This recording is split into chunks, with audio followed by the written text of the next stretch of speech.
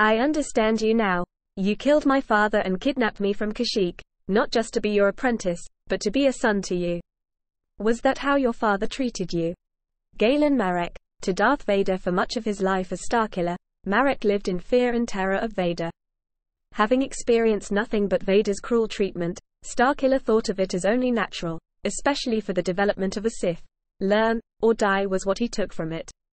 He invested a great deal of trust and loyalty in the Dark Lord, coming to fear failing his master more than death. His subjugation to Vader even displayed itself in his voice and manner, as he affected a formalized and faintly aristocratic accent whenever he was in Vader's presence, in stark contrast to his usual behavior. He was left deeply shocked by Vader's betrayal of him, and only reluctantly agreed to re-enter his service. Left distrustful of his master, and developing compassion for his allies, Marek began to genuinely consider betraying him in turn by using the rebellion to take revenge and then take over the galaxy for himself. However, Marek still believed that Vader's mission for him was genuine, and pragmatically judged that Vader wouldn't risk losing another chance to assassinate Emperor Palpatine.